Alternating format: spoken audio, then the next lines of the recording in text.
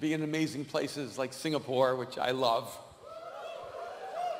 In fact, I love it so much, I'm coming back next month to celebrate my birthday here because it's such an amazing place to be. But I also get the opportunity to write books, and I love writing. I've always loved writing ever since I can remember. I love reading books, and I love writing, and I love telling stories and imagining imaginary worlds and strange dimensions and unknown places and people. And usually when you write a book, you don't tell people how the book came to you, but my newest book is called The Way of the Warrior, and it came to me in the most unusual way. My wife, Kim, and I were driving through Hollywood, where we live, and we were driving down Vine, and we were both really quiet. We've been married 35 years, so we have moments where we don't say anything anymore to each other. We've talked so much, and in that moment of silence, I heard this voice in my head. I know that doesn't sound sane, but I have a lot of voices in my head, and some of them are interesting. And so I heard this voice in my head, and the voice said this: the warrior is not ready for battle until they've come to know peace. This is the way of the warrior. I had no expectation to hear that message.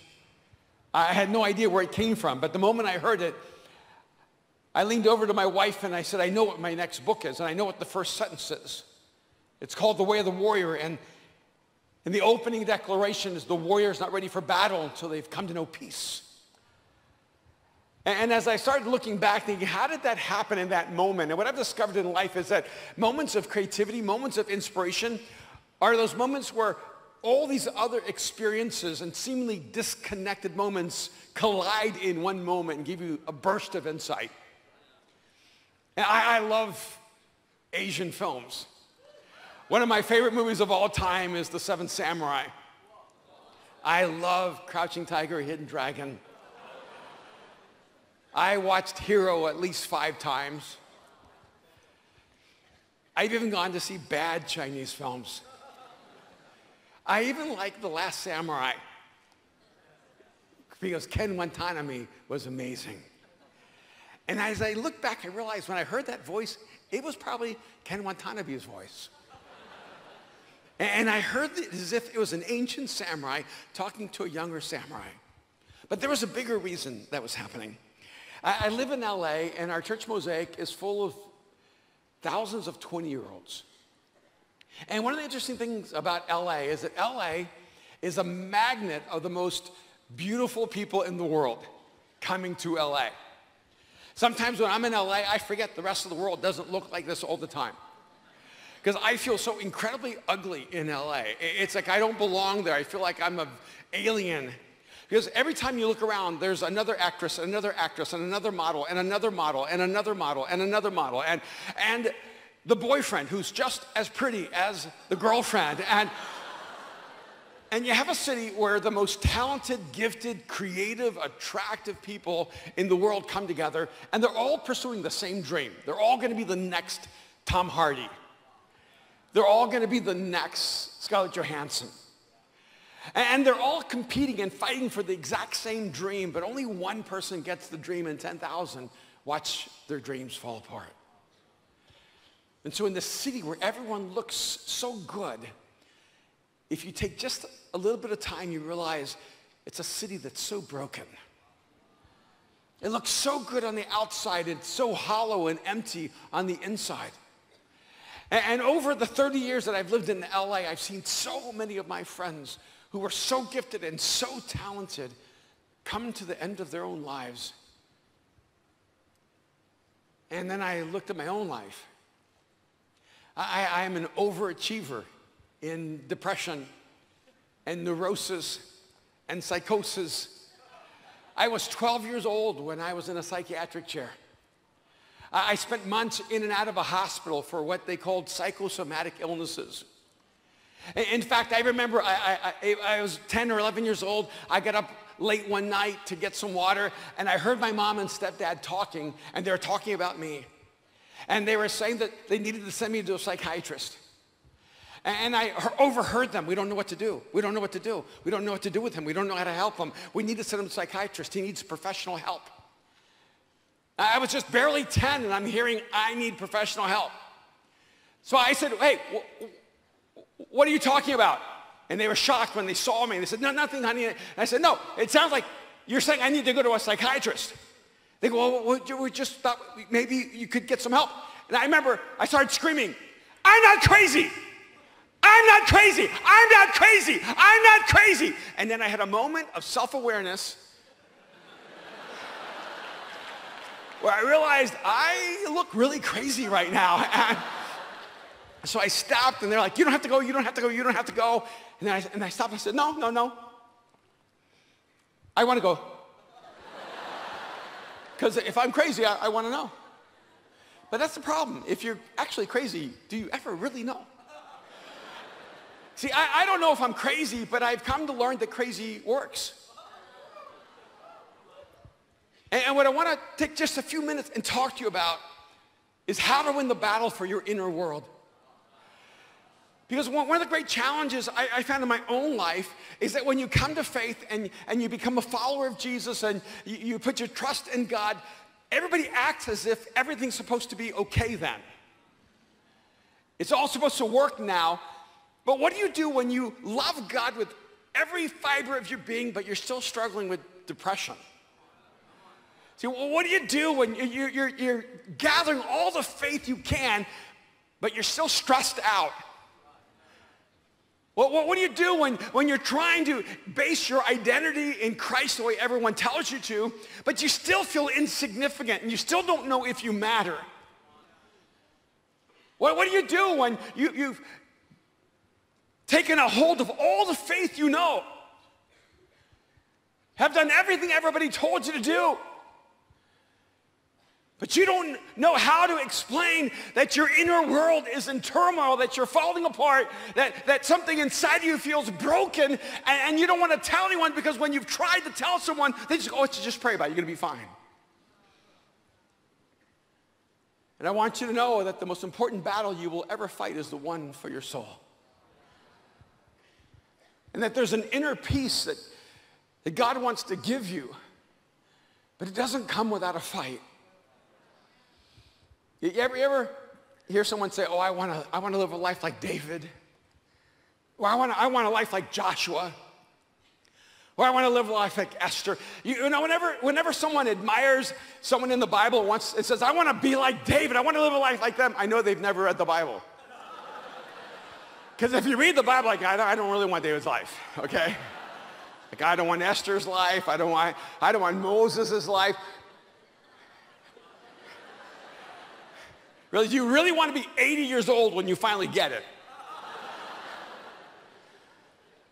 See, I think the problem a lot of times is that we keep comparing their highlights with our real life.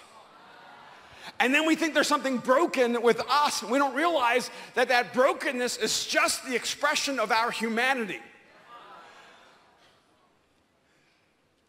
There's some of you here, you need to step into the freedom of authenticity.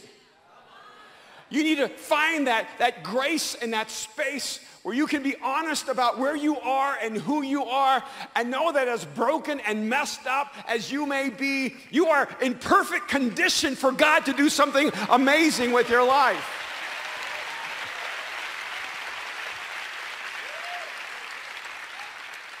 So I want to talk to you a little bit about a guy named Elijah, because I think Elijah's kind of epic. I mean, Elijah existed before the X-Men. Like, Elijah was around before the Avengers. I mean, Elijah is like a superhero. He runs faster than a chariot. He calls fire down from heaven. He talks to the clouds and it stops raining for 3.5 years. He's epic. He is all the X-Men wrapped up in one Jewish guy.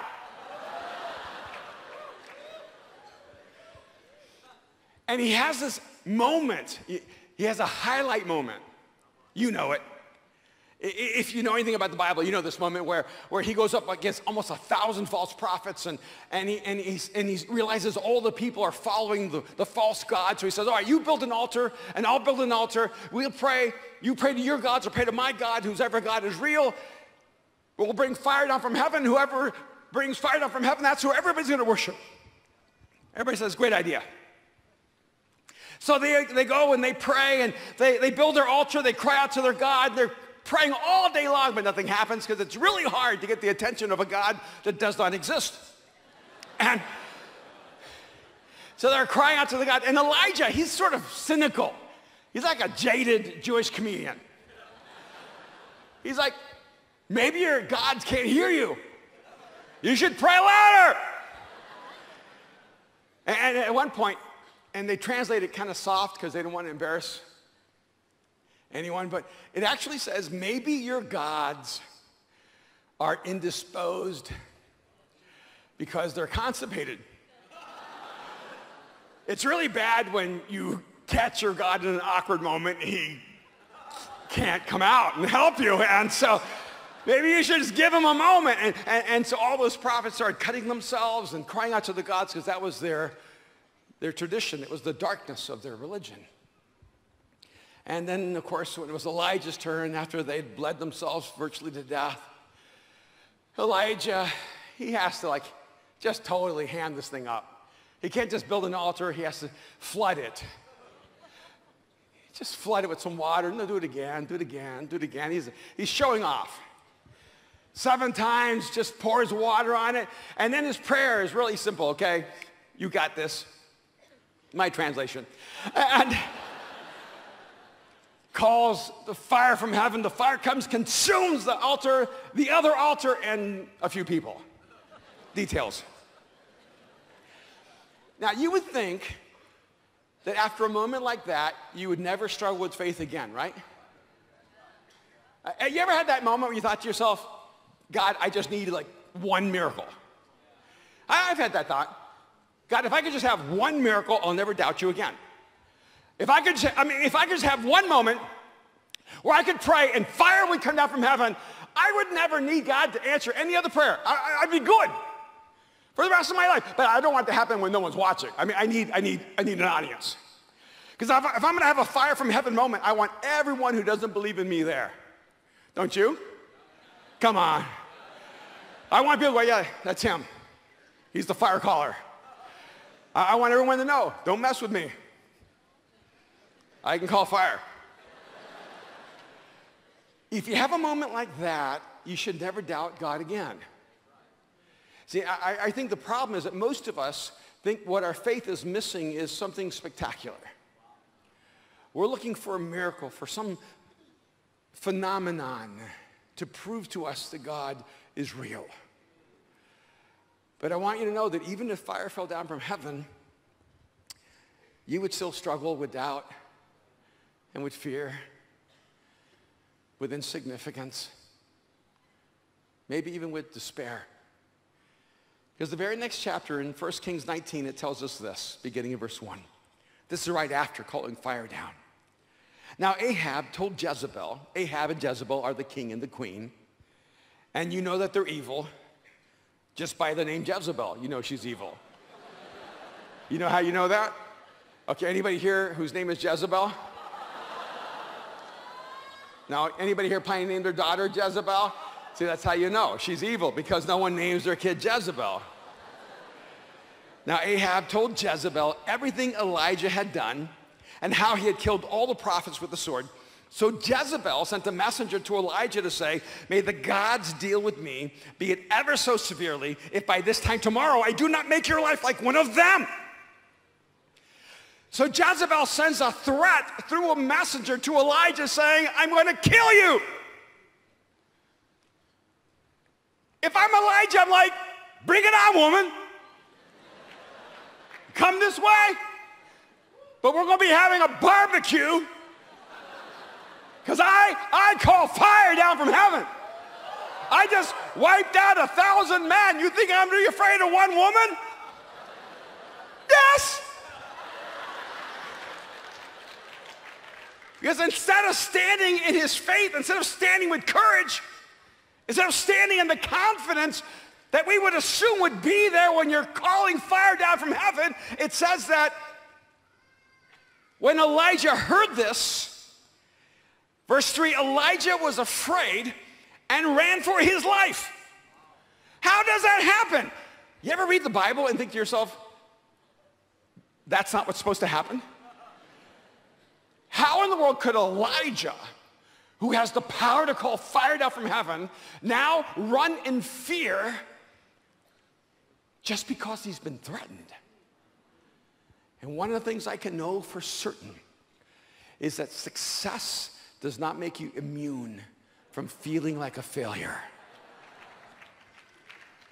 I want you to listen to me. Some of you think what you need is God to do something big in your life. What you need is for God to perform some kind of miracle. What you need is some kind of proof that God is present in your life, and then you're going to be fine. But I want you to realize that all the success in the world will never take away the hollowness inside of your soul, the battle within you, because the same battle that Elijah had within him is within us. And the battle for peace is not a peace you fight one time. It's a battle you have to fight every single day of your life. So he runs for his life. Be careful when you're running for your life that you're not running from your life. It says when he came to Beersheba in Judah, he left his servant there while he himself went a day's journey into the wilderness. And he came to a broom bush, and he sat down under it, and he prayed that he might die. He prayed that he might die. When I go back home to LA, I have to go do a funeral for a 17-year-old DJ who couldn't find one more reason to live one more day. I had to hold his parents as they wept. And ironically, they were at church thanking us for giving their son the only hope, for helping him find Jesus in his struggle. But in one moment, on one day, the darkness that was consuming him felt too strong, too much, and it consumed him. And we never talk about this, but there are people in the Bible who are contemplating suicide. And they're some of the most important, heroic, beautiful people in the scriptures. Elijah prayed, God, kill me. And I have a sense, even in this place, you're the most talented, intelligent, gifted people in the world. I mean, I don't know if you even know the reputation of Singapore. But the world looks at you with so much awe and respect. You are ambitious and driven and gifted and intelligent, and you will be some of the most influential people in the world, not just in your country. But there's some of you right now, you feel the weight of your life so heavy. You're 14 years old, you're 16 years old, you're 15 years old, and you're suffocating because you feel like the pressure to achieve is more than you can bear. And maybe I'm wrong, but I see this in LA. All of this talent crushes you when it becomes the basis of your identity. Some of you are praying the same prayer, God, just end me. Can you imagine Elijah being so filled with despair that says, God, I just want to die? By the way, that's not a very creative prayer. I'm just saying, I'm not trying to be hard-hearted. I'm just saying Elijah was known for his creativity in prayer. I mean, who prays, I don't think it should rain for 3.5 years? That's a pretty creative prayer. Stop raining. And then 3.5 years later, okay, you can rain now. I can almost feel like all the heavens like, now, no. Now, no. You can just feel the clouds holding the rain, waiting for the day when Elijah says, now. That's creative praying. I mean, who thinks about, let's build altars and let's call fire out of heaven? That'd never been done before. By the way, never been done since. So it's pretty creative. I mean, where does that come from? that kind of imagination. I think fire coming from heaven, consuming altars, that would be decisive. It'd be kind of epic. I think this is the way the story should go. And that's pretty creative. He couldn't think of a more creative prayer than God kill me. I mean, how about like God kill Jezebel? I don't know. I'm just thinking, Okay, I know you're not supposed to pray that, so I'm just saying it's a little more creative, right? Or God send my wife to take care of Jezebel, and mano a mano, right? Just, or maybe he could pray, God, you hold the heart of kings in your hands. Couldn't you change the heart of Jezebel and turn her heart towards you? I mean, any other prayer would have been more creative than God kill me. See, God kill me says, God, I don't see any way you could do anything to make my future better. God, kill me.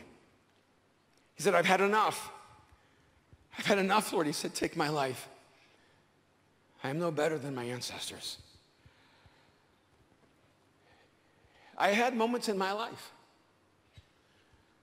where I thought the best option would be not to live.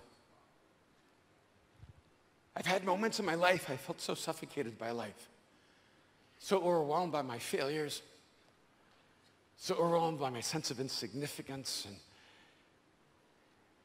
I felt as if I were drowning in the emptiness of my soul. I've had times in my life where it took all the strength and all the courage I had just to get up out of bed and live one more day. Because there's nothing more exhausting than just existing. There's some of you, you're spending all your energy just existing.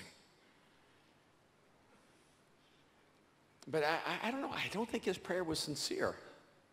I don't think he wanted to die. Here's why. All right, Elijah's over here. He gets this message. Jezebel says, I'm going to kill you. So he runs for his life. He goes out into the desert in the middle of nowhere, and he says to God, God, kill me. See, if I were God, I'd go, I already took care of that. Just go back, and she's going to kill you. She's going to answer your prayer. See, that's how I sense his prayer was insincere, because he's asking God to do what you already wanted to do. Now, you see, actually what he was saying is, God, I feel powerless to fix this. So I just want you to end my life because I can't see a way through this. Have you ever just run from your problems? Have you ever run from the battle that God actually has in front of you? Run from the challenge that God wants you to take on? Let me tell you what I've discovered in my life. Everything I run from, eventually God is going to make me run to. It's always going to come back around. And so if you're afraid of a battle right now, you might as well just step into it, because that battle's going to come back.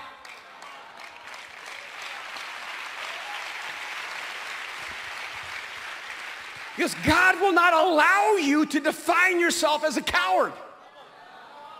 God will not allow you to convince yourself that there is any giant you cannot bring down.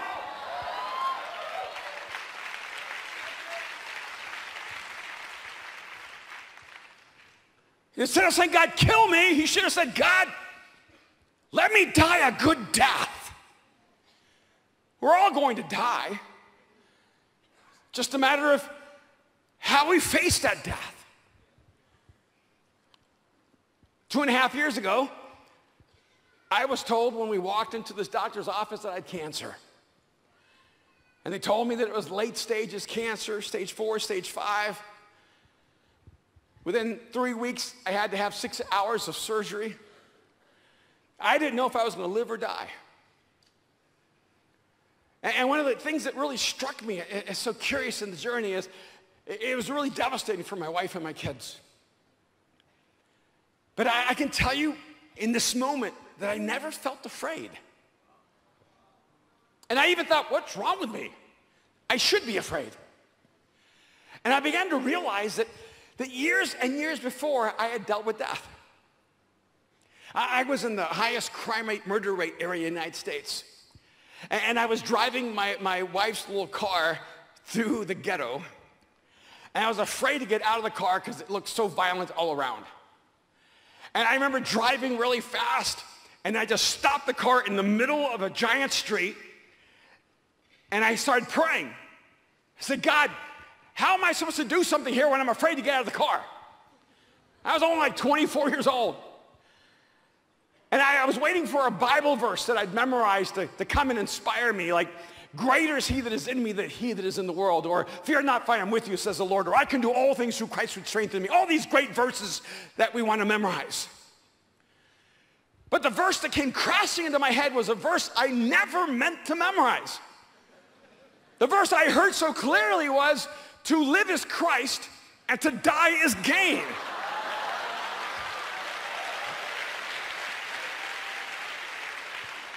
That was not encouraging. I was like, that's not really helpful, God. But it was so clear in that moment. God was saying to me, Erwin, if you'll just die right now, I will take you where only dead men can go.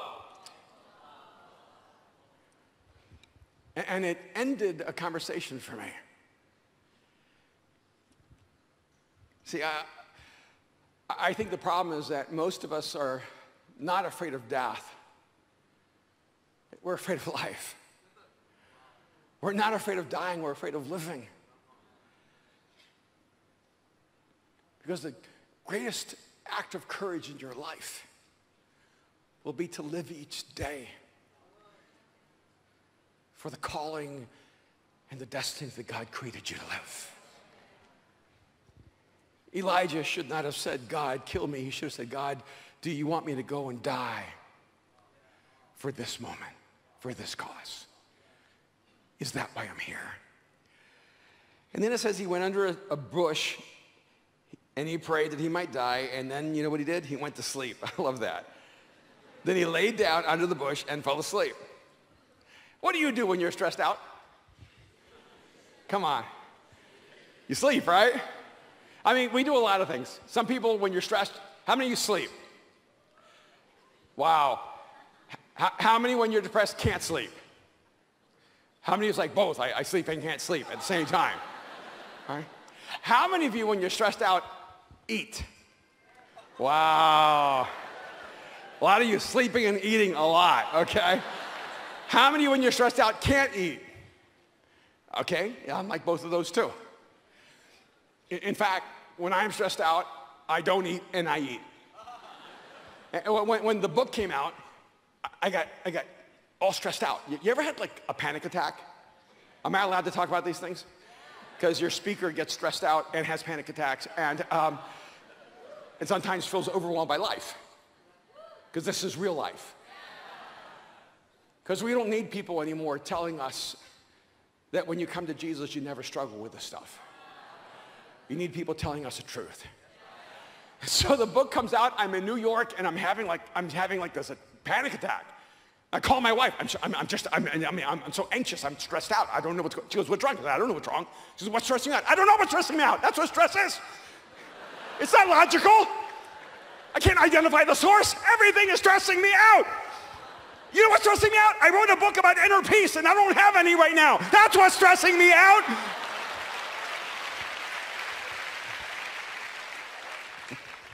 So I flew home to LA. I said to my wife, Kim, let's go get pizza. She goes, what? Because I try to eat healthy. And I said, yeah, let's go get pizza. So we went to this little pizza place around the corner. I ordered the largest pizza they had. And my wife said, are other people joining us? I said, don't judge me.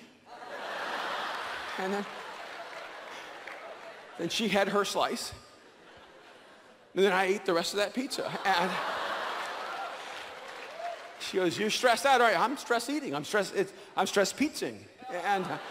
And then after we left the pizza place, I said, hey, hon, do you want to go get ice cream? She goes, you want to get ice cream? I go, yeah. We went next door, we got ice cream. And then I saw in my mind, it was like a vision, a pink box. Because in the States, donuts always come in pink boxes.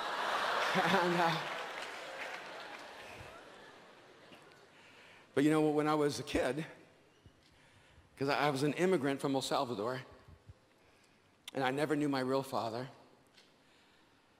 and I didn't really know my mom in the earliest years of my life well. And then my mom remarries a guy in what we called creative underground economies. You'll figure that out later.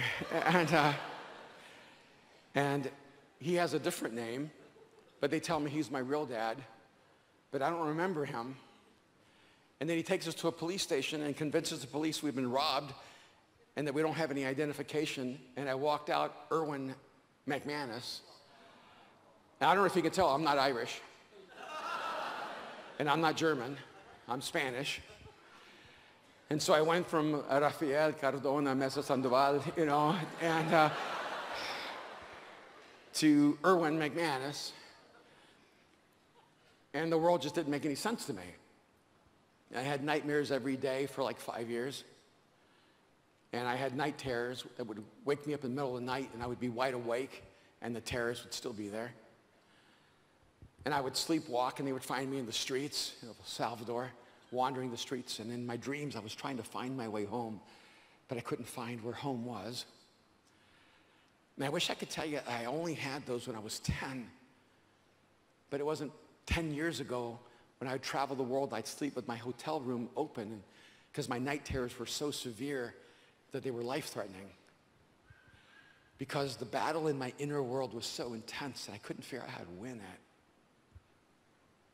And it was strange because I could feel I was becoming whole, but there was a part of me that still was broken. Can anybody identify with that? And I had a hard time getting out of bed in the morning, and then I couldn't go to sleep at night. And I went for years without sleeping more than a few hours a night. And I think it's interesting that he fell asleep. I think he fell asleep because real life was just too much of a burden for him. So he wanted to hide in a world he created in his unconscious. I was a straight D student, 1st through 12th grade.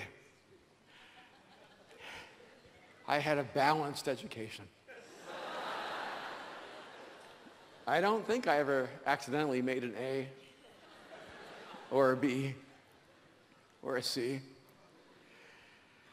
And I remember when I was in 5th, 6th, 7th grade, I would go to school and every year I'd tell myself, this year I'm going to make A's. This year I'm going to achieve. This year I'm going to excel. Because you see, when I went to that psychiatrist, they were trying to see if I was what they called retarded. Because they weren't sure if I was just broken mentally. And I would wake up in class having been in this imaginary world and all the class would be gone. The teacher would be gone, the students would be gone. I would disappear in my inner world and they couldn't get my attention and they couldn't get me back. I could feel myself creating this inner world where I would just hide because I felt safer in this world than it did in the real world. And I know this sounds crazy, but well, because it is.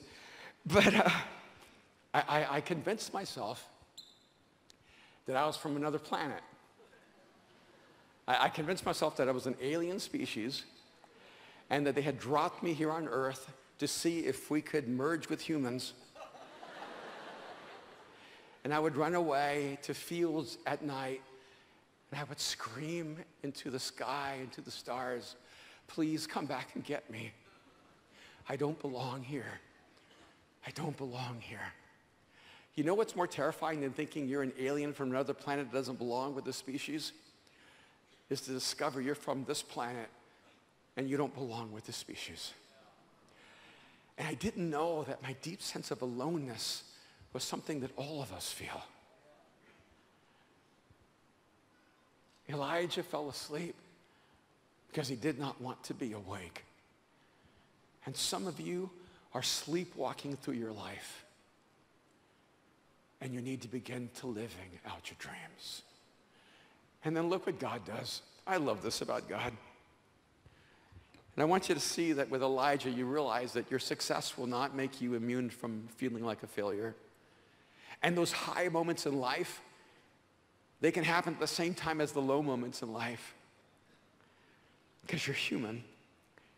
He says he fell asleep and at once an angel touched him. If I were God, I wouldn't just touch him. I would just like slap him. Get your butt up. Am I allowed to say that here? You know? I would say, Elijah, get your hipster butt off the ground. Get up, you ungrateful prophet. Right? Isn't that what we do as parents?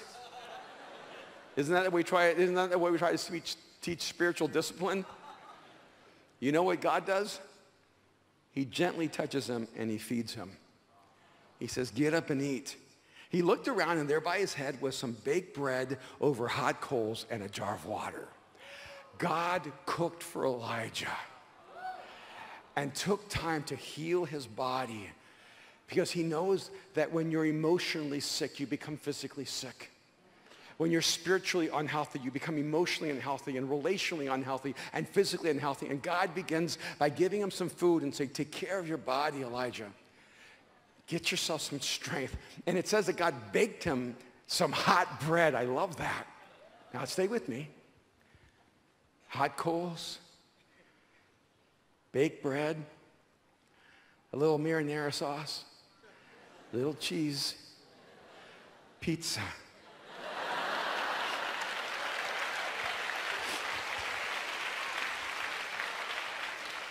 And it doesn't just happen once. He looked around, there's baked bread over hot coals and a jar of water, and he ate and he drank and he laid down and went back to sleep again. It's like, thanks God, I'm out. The angel of the Lord came back a second time and touched him and said, get up and eat. Because after dinner, you have to have dessert. Baked bread, little cinnamon, little dark chocolate, little hole in the middle, donuts, right? Don't let anyone tell you that God does not use carbs to bring you back.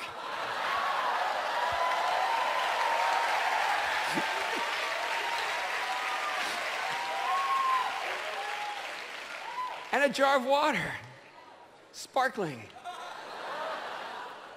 And he ate and he drank. And God says, get up and eat, for the journey is too much for you. I love that God tells him the truth. Wouldn't it be better if he said, don't worry, Elijah, it's not going to be as hard as you think. Don't worry, you're over the hard part. You're over the hard part. God doesn't tell him that. It says, Elijah, eat, because the journey is too much for you. So now I want you to hear this.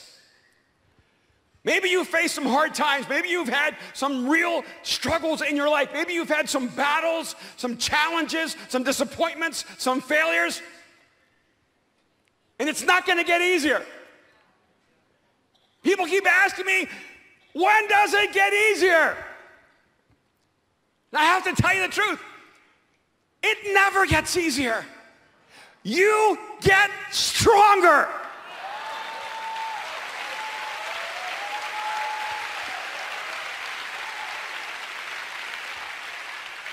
I'm so glad he says, because the journey is too much for you.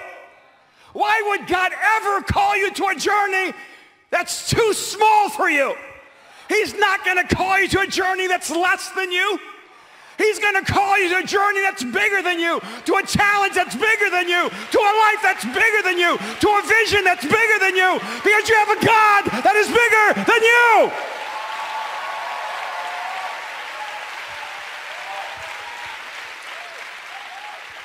It has to be bigger than you so there's room for him. I think it was like 20 years ago, I had a friend who was a writer for a TV show called Dexter and Jessica Jones. And he came up to me and said, hey, I have a pilot idea for a TV show, and I think you're perfect for the part because I wrote it with you in mind. And I said, that's awesome. So what is it? He goes, it's an assassin. I said, okay. And he's a sociopath. I said, okay. And somehow I inspired that, okay? And so he convinced me to take on this part, and I had to do all this training to be an assassin. It was so cool. Like, it was my cool moment in life. I mean, you know, I couldn't hold it, but it was cool for a moment. And I had one friend that taught me how to use real weapons. And I was like, first time, gun range, 5 out of 6 bullseyes. I was a natural killer of targets. And then I had another friend who worked on other movies, and he was a stuntman, and he worked like on Indiana Jones, and so he taught me how to do stunts. So we were learning how to jump out of buildings, how to fall where I don't kill myself.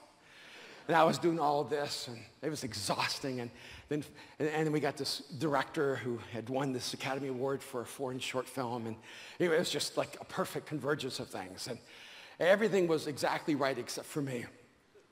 But I didn't care, it was still fun. And one of the scenes, this giant guy, he's like, I don't know, 6'5", 6'6", 300 pounds.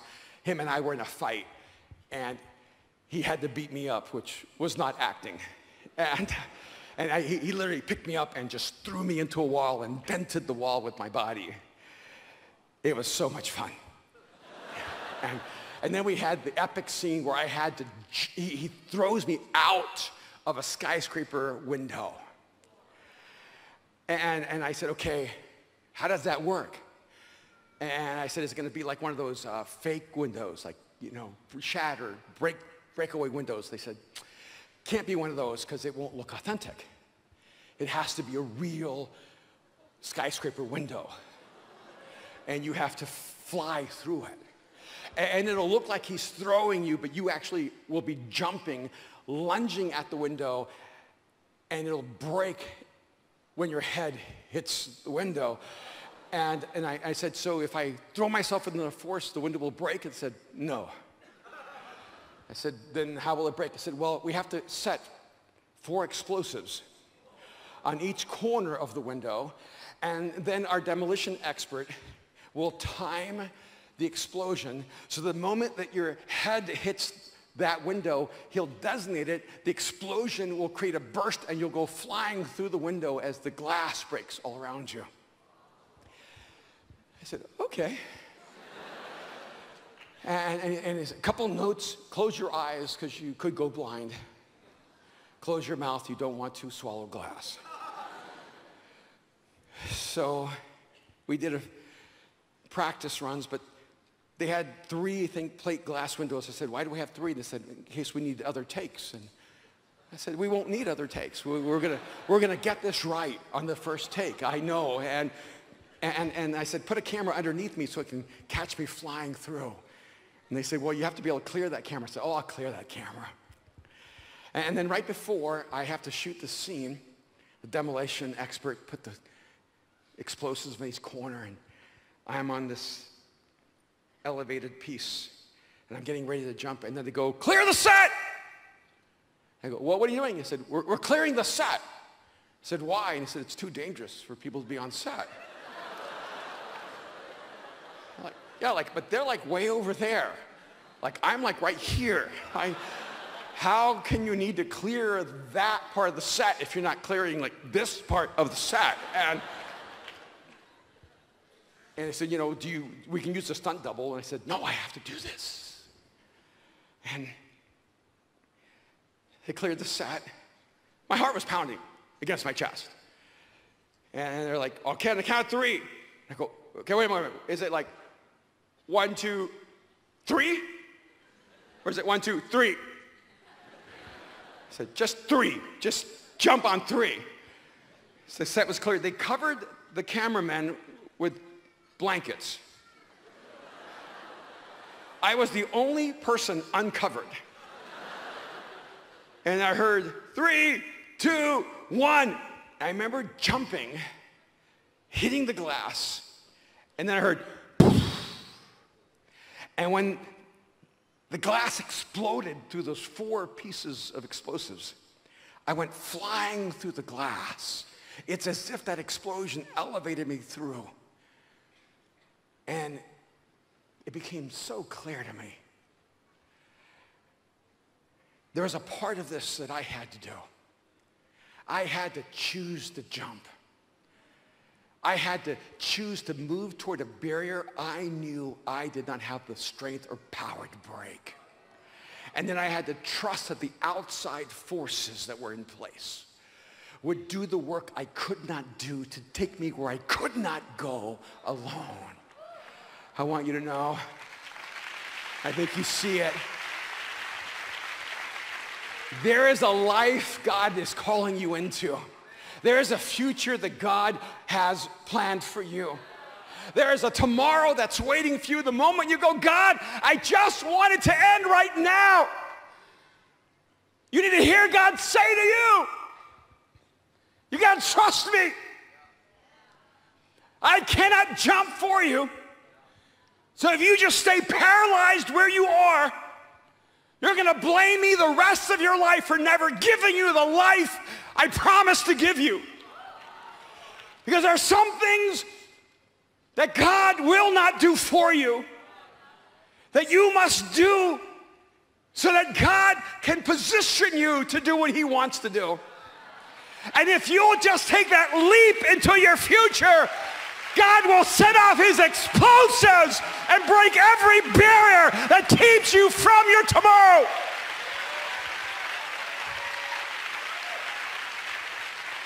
God said, get up! Because the journey is too much for you. And I want you to know that the most important battle you will ever fight is the battle for your own soul. And the warrior is not ready for battle until they've come to know peace. See, that's the problem, is that this peace that you long for, no one can get there but you. No one can help you but you.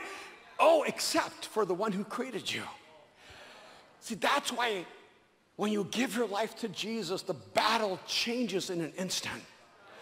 Because the battle for your inner world is fought alone until you open up your soul to Jesus. Then Jesus comes into the universe of you, and he becomes the warrior who fights the battle for your peace.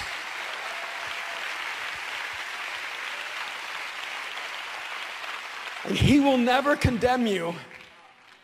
He will never condemn you for your doubt or your fear. He will not condemn you for your feelings of insignificance.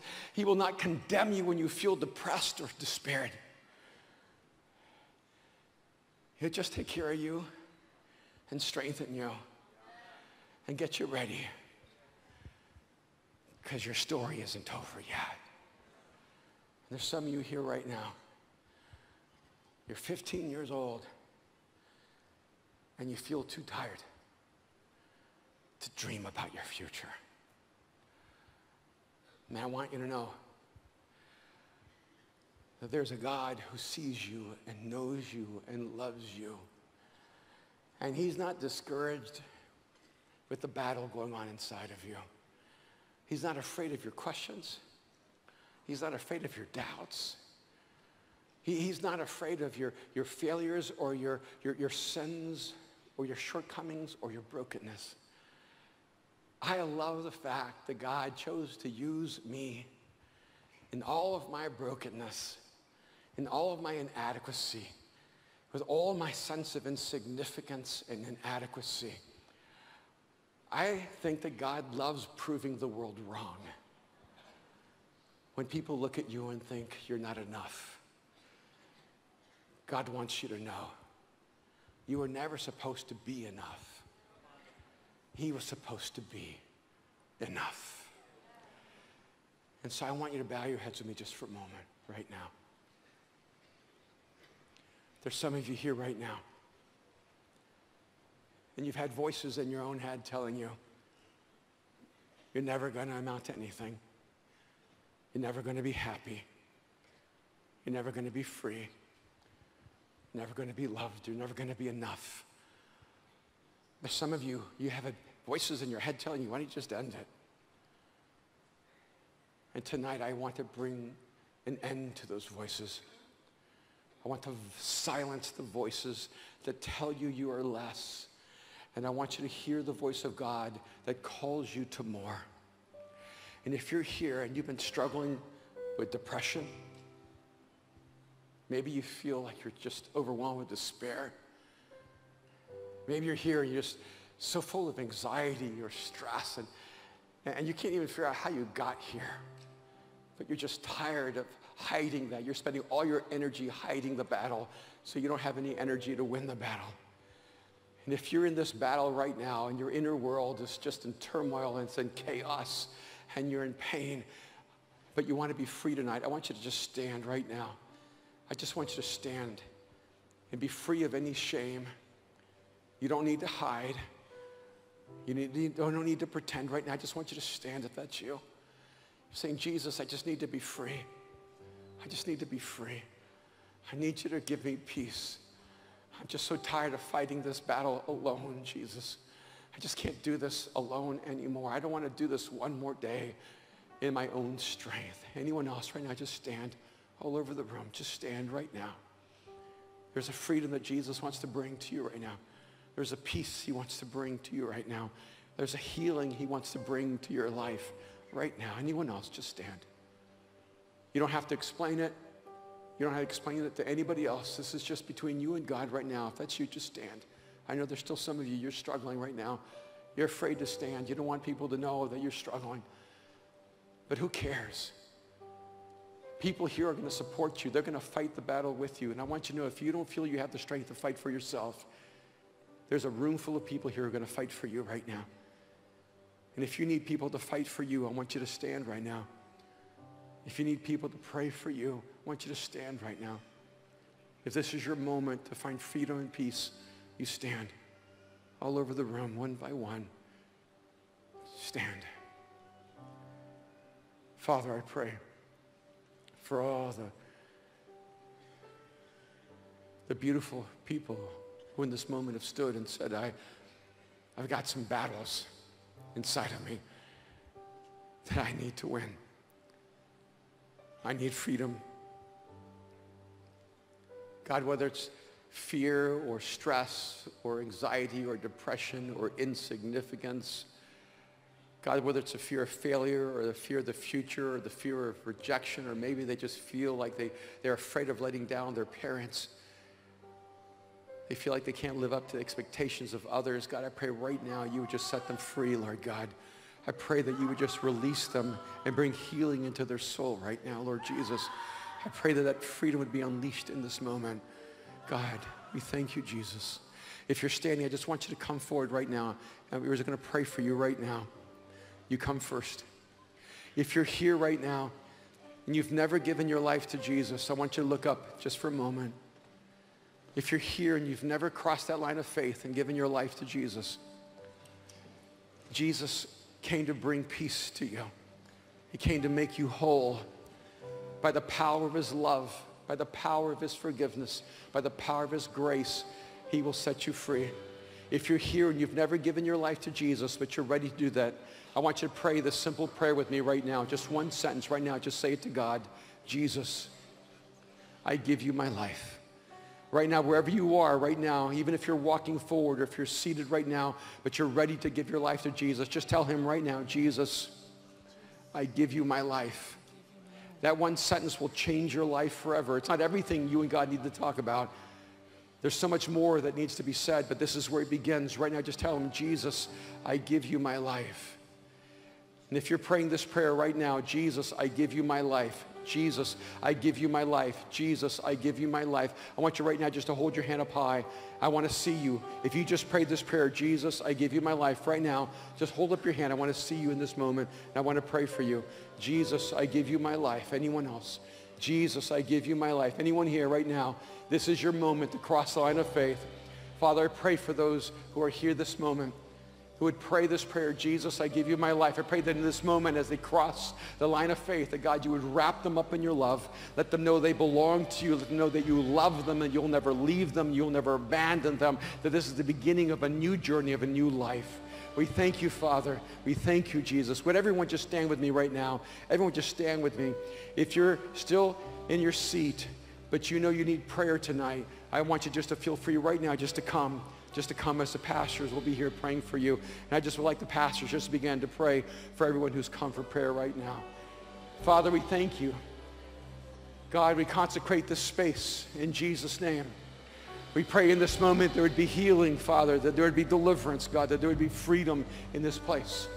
We pray, Jesus, that all the fear would be gone, that God, all the doubt would just be expelled, that Father, that the pain, God, would be released, that the healing would begin. God, we pray that you would meet us in our broken places, in our imperfection, in our inadequacy. God, meet us in our failures, meet us in our fears, meet us in this moment, Jesus, and take us forward. We know the journey is too much for us, but it is not too much for you. The journey is not too much for you. So we put our lives in your hands. We put the weight of our lives in your hands. We allow you to carry the weight of all the pressure, the weight of our future, the weight of our dreams, the weight, God, of our inadequacies. God, we put all the weight of our lives on you right now, Jesus, for you are the one who can carry us into our future. We thank you, Father. We pray in Jesus' name. In Jesus' name. Let's continue praying throughout the auditorium. Hallelujah. Why don't we just lift up our hands, just worship God right now wherever you are. Those of you who need prayer, just come to the front for prayer. The rest of us just lift up our hands, just worship Jesus right now. Let's worship God with a song. In fear, I try to hide, but with you, I walk into light. In doubt, I try to fight, but with you, my faith will arise. One word from you is all I need. In you, I live and breathe. Speak into my heart. Tear down every wall. Set your fire within me. You are my all. Speak into my heart. I hear you when you call. I will follow, 'cause you are my all. Not in the mountain, oh Jesus. Not in the fire, oh wind. You're in the quiet with me. You're still small voice. You're still small voice. Sitting on a city. Oh, just speak to us, Lord.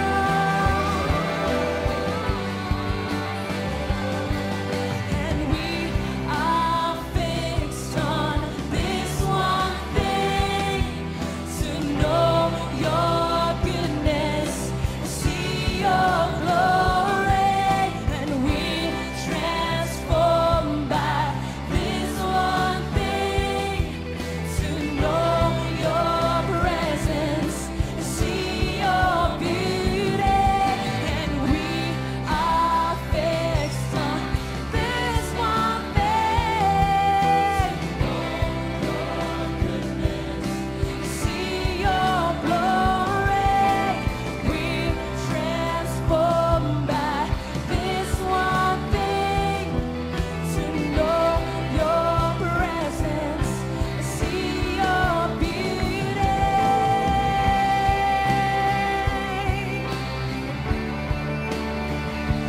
Come and blow on through. Come and blow on through. So come and blow on through. Holy Ghost, come and blow on through. Come and blow on through. Come and blow on through. Spirit move. We're ready for you to come and blow on through.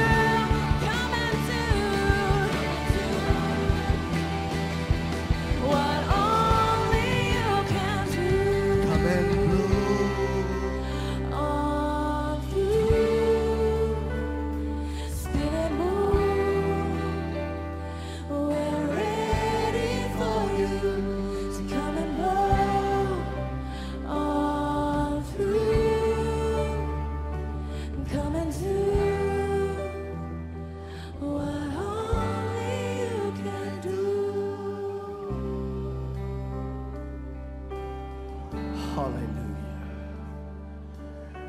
Oh, tonight the Spirit of the Lord is here in this place.